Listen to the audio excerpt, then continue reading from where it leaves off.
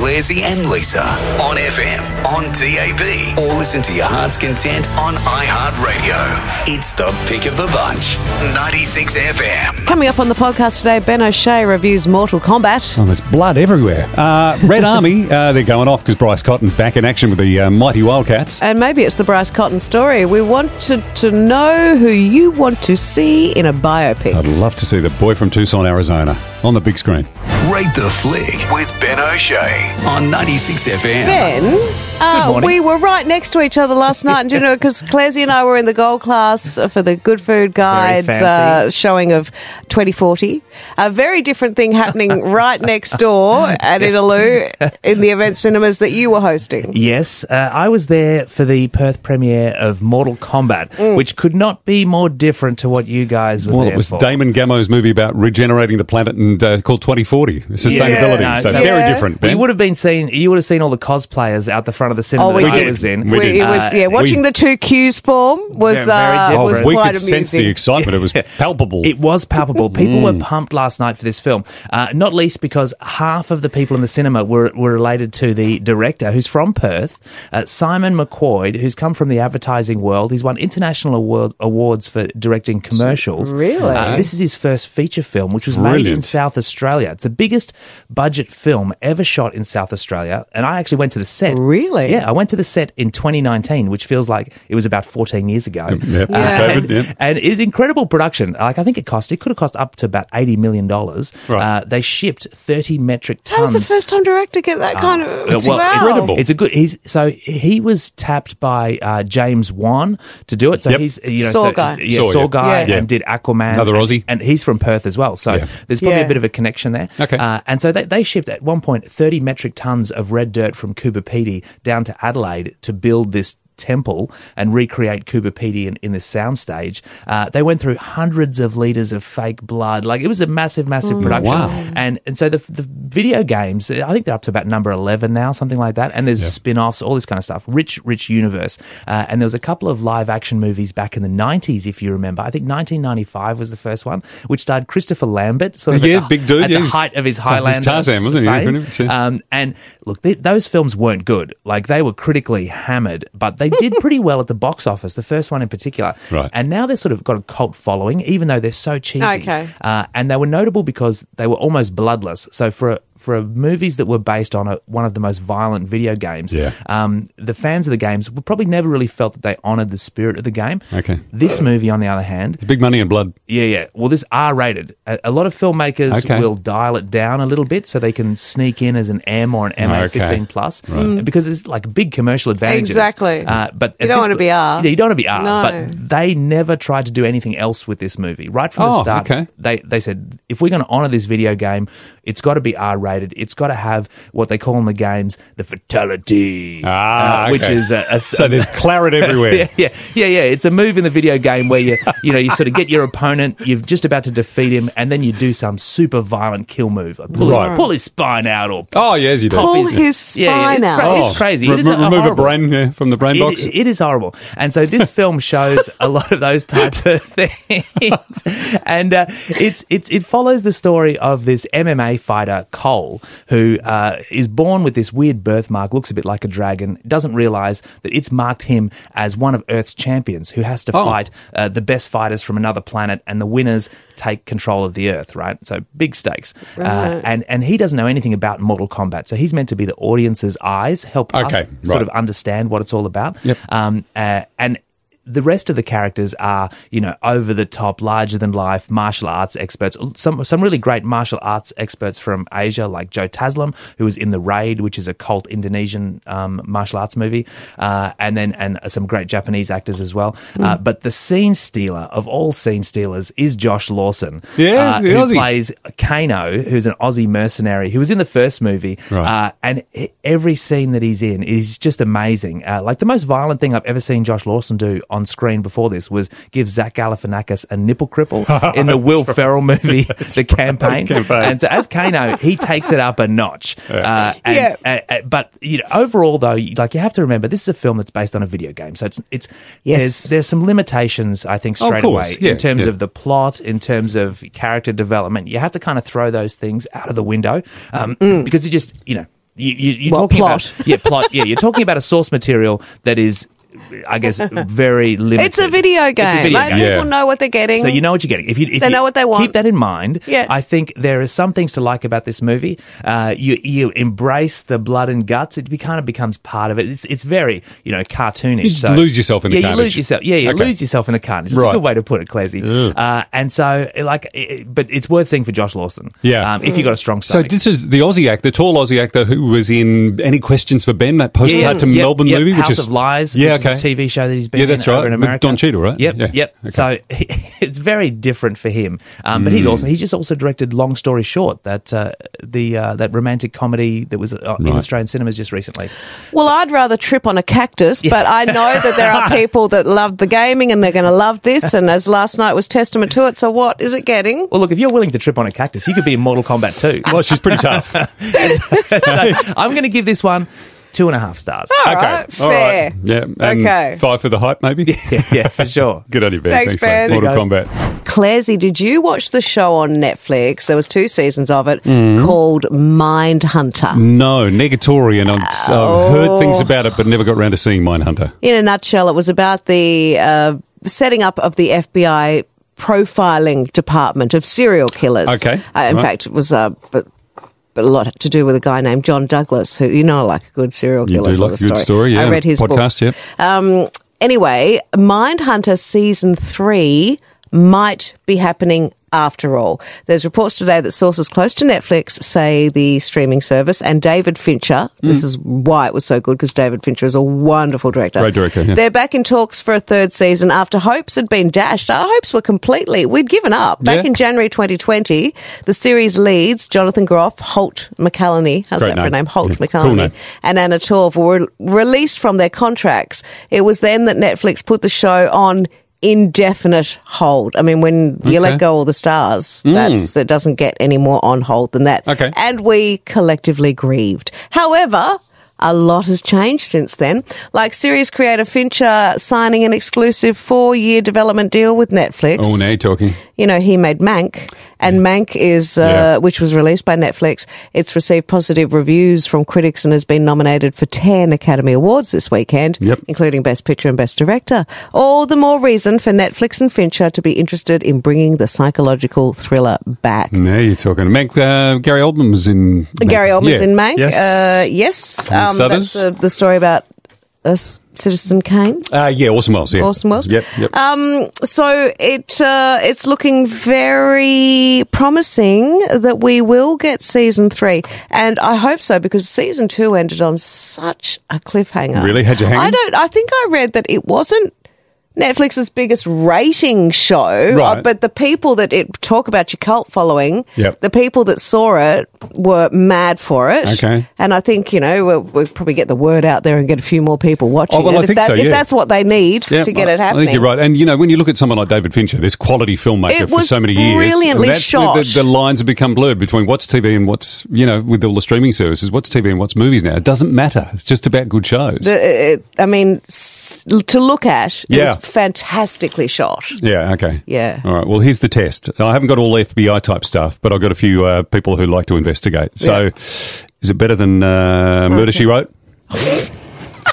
Does it top the Rockford Files? How about The Night Stalker with Darren McGavin? Oh, you're pushing it now. Oh, pushing it the envelope. Night Stalker with Darren McGavin. Yes, it does, but only just. Okay, all right. We'll work on that one. The Shaw Report on 96 FM. The Academy Awards are being handed out this weekend, and the Oscars gift bags are back in full force. This is what all the nominees and presenters get. Sure. And this year they're getting a swag of goodies totaling $60,000. Wow. Most of it is luxury holidays. Nice for those who can take them. Of course. There's a 2-night trip to a private resort in Fiji valued at $8,000. $8,000 for 2 nights. Yeah. 4 nights at the Sail Rock Resort in Turks and Caicos valued at $10,000.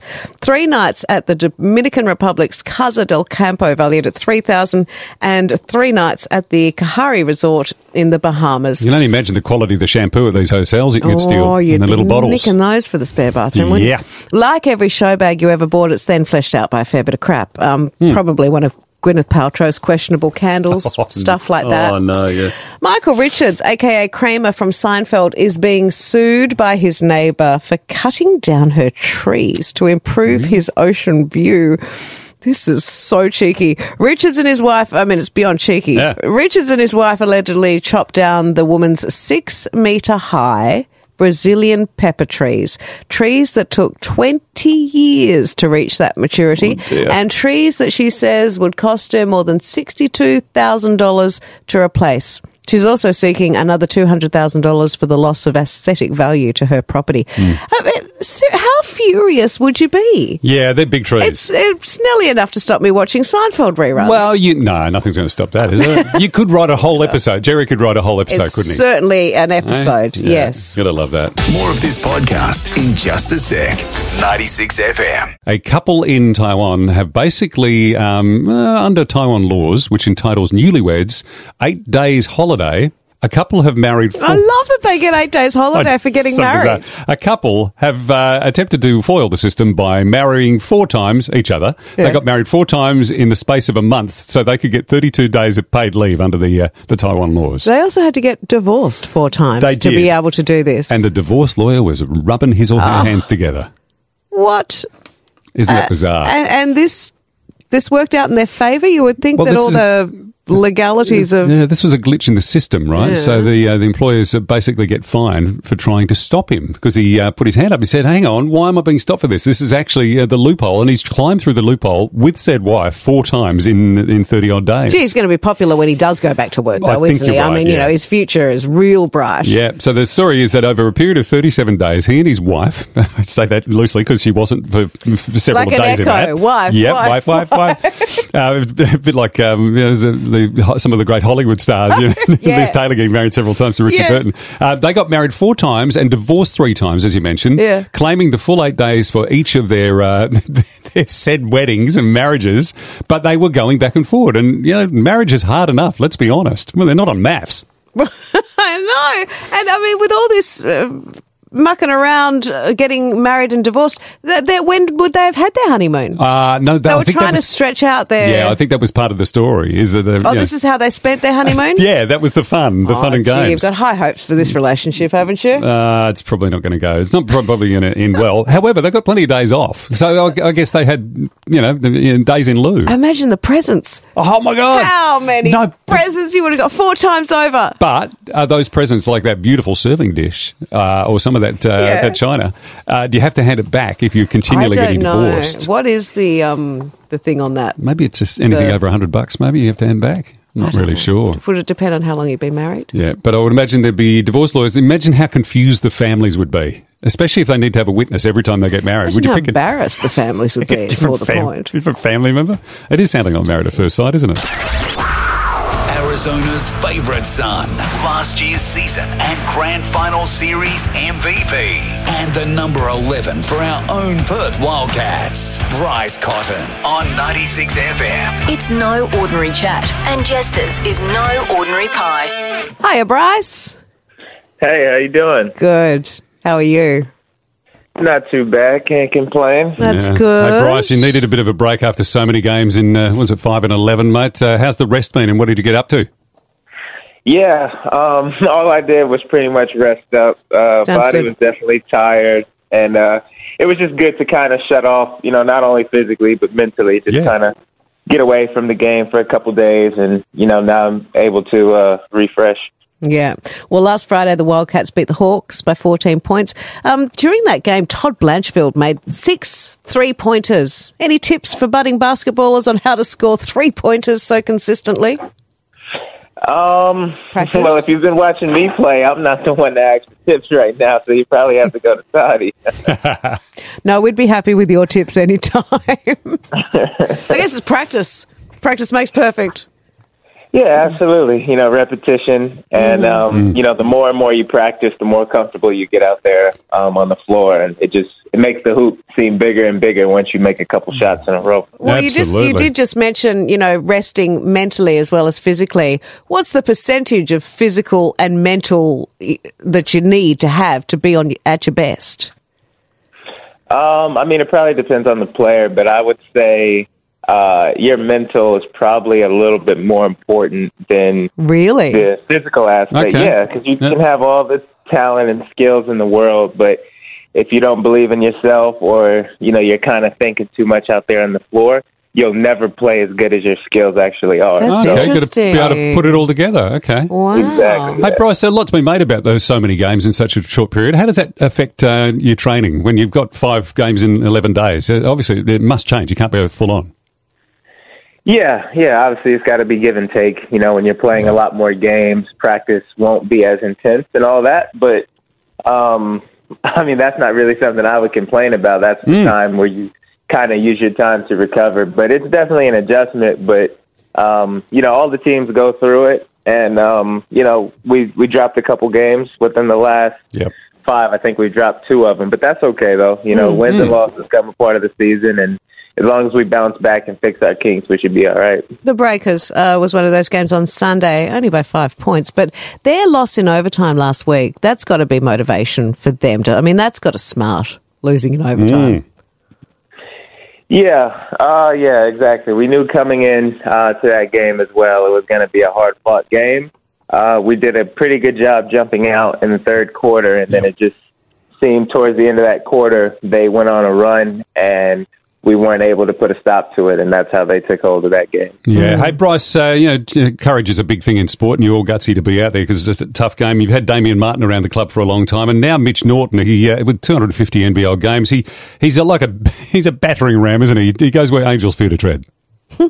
Yeah, he's a true warrior, man. He puts his body on the line night in, night out. Such a great leader, and he's very selfless. And whenever you're playing with a guy like that, it kind of motivates you, even if you're tired or, maybe you want to take a break. But when you see him put his body on the line, get his lip busted or dive on the floor for a ball he probably can't get, it just makes you want to pick your game up. So he has a very contagious energy out there on the floor. Well, Bullets at RAC Arena tomorrow night. Tip-off is at 7:30. What are you expecting from the Bullets? I'm expecting a very hard-fought game. Last time we played them, went down to the final minute or so, I believe. So it's going to be a great game, but for us, I think this game is about us being consistent and focusing more about what we do rather than worrying about our opponent this time, considering how last game went. Okay, Bryce, we've got some homework for you, mate. We talk about the ball club a lot. We talk about your skills and your success. But when we talk to you next week, we want to find something about Bryce Cotton, something you could tell us we may not know about. This could have been from little Bryce in Tucson or when you were starring at Providence in college. So if you think about that, and we'll instead of putting you on the spot today, we'll find out some stuff about Bryce Cotton that we may not know next week. He's very nosy. I apologise, Bryce. Awesome. Since you're giving me a lot of time, I'll try to make Yeah, see what you can come up with. Yeah, even if you make it up. All right. Good on you, man. Good luck. The other day we were talking about life's simple pleasures. One of my favourite simple pleasures is a shower, and especially when it's cold. Nice, isn't that magnificent? Reasonably long, hot shower. I probably shower twice a day, certainly once for sure. Or 4 times if you're staying at a hotel. There's a bath there too. There's a doctor, Dr. Chris, his name is. He's on a one of these, morning shows. I think it's in the US. Good Morning, it's called. Very... they had a long meeting to come up with that. They had a long meeting to come up with that one. You wouldn't call it bad morning, would you? He's saying that we shouldn't shower every day. And it's all to do with, having a layer of bacteria on you. Good bacteria, of course. He says healthy skin should have a layer of oil and a balance of microorganisms and friendly bacteria. You don't want to know any of that, do you? And having a shower every day can remove that friendly bacteria.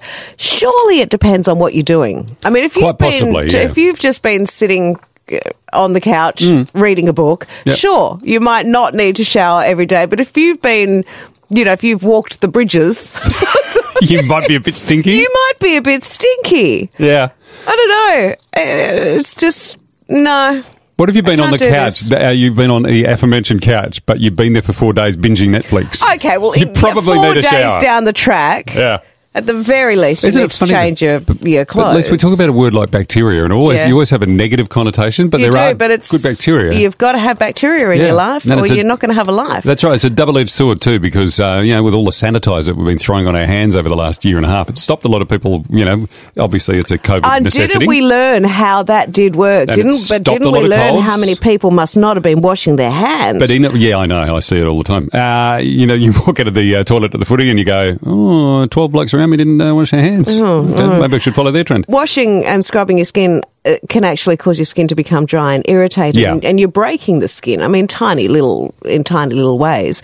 And this Dr. Chris says dry, cracked skin may allow bacteria and allergens to breach the barrier that skin is supposed to be providing, allowing skin infections and allergic reactions to occur. So if you're someone who doesn't necessarily shower every day, you may feel a bit better about yourself today, and you may tell this to all the people that have a go at you about it. Yes, and of course, hit them with some research. Stick to the old motto, shower with a friend. I am going to stick to showering too, and if I wash away my bacteria, so be it.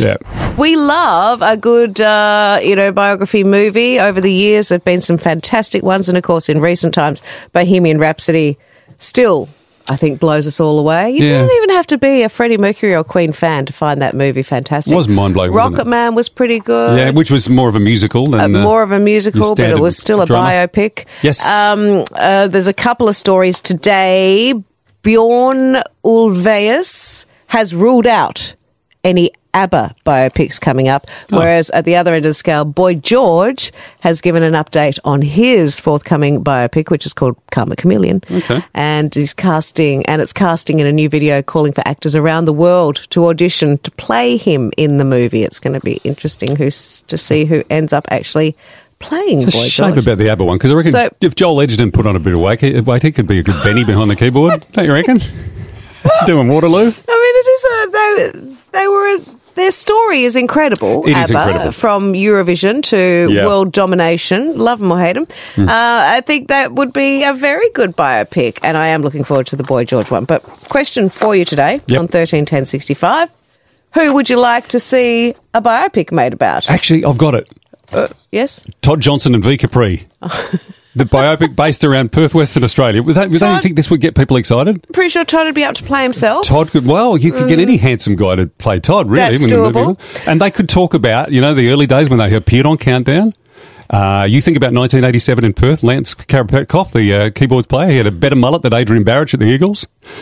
You could zoom in when they did those Nook and Buster gigs or the Raffles Rippers. Stop it. No, you walk into the, where Spotlight is now, and that's where the pub was. Build the whole nookie set. And every time you walk into the Nook and Barra, and there'd be 600 girls at the front, and all their boyfriends at the back grumbling, going, these guys with mullets can't stand them. Girls, my girlfriend likes Todd, Mickey O'Brien. Okay, so that's your vote. That's my vote. Capri biopic. I am still really keen for them to finally make a good Janis Joplin biopic. The Rose was sort of tenuous, wasn't it? They always said, this isn't about Janis Joplin, but it was so about Janis Joplin. And Bette Midler did a fantastic job. Brilliant. But I would like to see something that is openly about Janis Joplin, following Janis Joplin's incredible story. And tragic demise. How good was The Doors? I mean, the Jim Morrison story was amazing. Yeah, it was brilliant. So that would be my pick. Okay, but would you come and see Haunting Me, The Life of Todd Johnson and V Capri?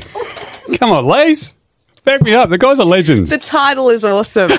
Haunting Me, of course. Who would you love to see the subject of a biopic? Peter in Greenmount, hello. Yeah, hello, how are you? Yeah, good, Pete. Who have you got?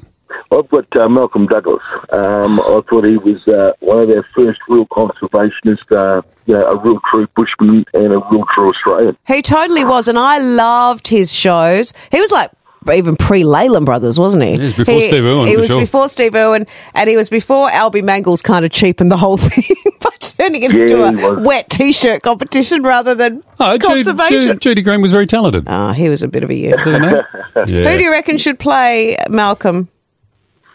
Malcolm, I'd say the full forward for the West Coast Eagles. Oh, okay. We'll find the one who's got the closest hair. I was thinking maybe Brian Brown. Josh Kennedy. Josh Kennedy. Hey, JK. Yeah, now you're talking.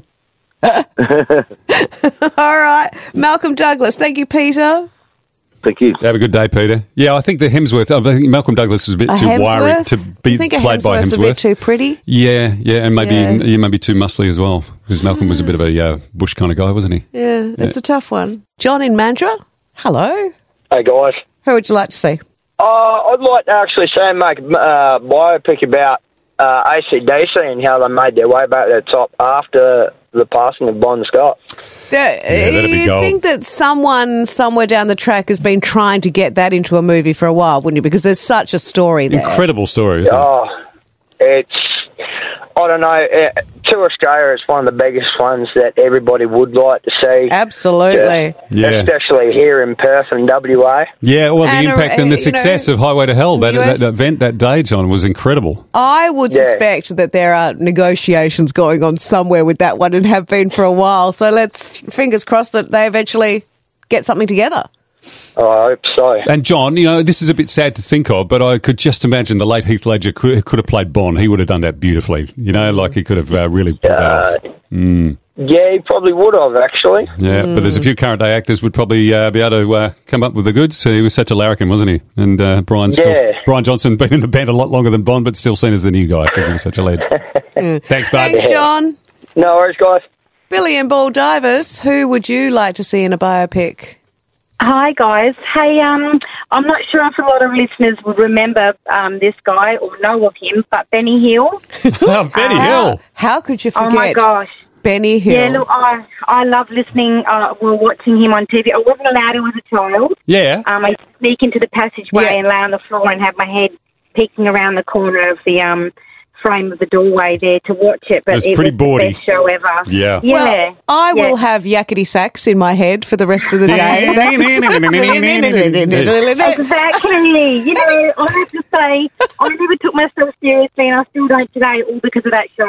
Yeah, and isn't it sad, Billy? It would be cancelled in the first 5 minutes. I was going to say, could you imagine getting it across the line today, Billy? No. I don't know. Probably not, but, anything for a good laugh, I'd say. We probably need it more these days than ever. Right, Billy, yeah. I mean, even before you saw any boobs and backsides, probably someone pats a bald guy on the head and go, we're going to cancel it.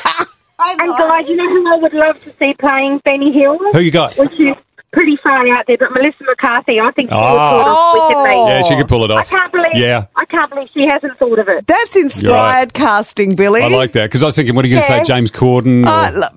That's what I like thinking out of the box. Sure. Okay. Yeah. Brilliant. Well, thanks, guys. And thanks, I love the AC/DC idea. That was great. Yeah, that was a goodie, wasn't it? Yeah, love that thank idea. you, guys. Have a great morning. Thanks, Billy. Good to hear your voice. Melissa McCarthy. That's some inspired casting. Yeah, she really thought about that. Yeah. Very cool. We're talking biopics because we do love them, and the latest this morning is that Boy George has invited people to audition to play him in his upcoming biopic, Karma Chameleon, while Bjorn Ulvaeus has ruled out any ABBA biopic. Okay. Oh, never say never, Bjorn. Let's go to Canning Vale. G'day, Nick. How are you? Good, Nick. Who would you like to see in a biopic?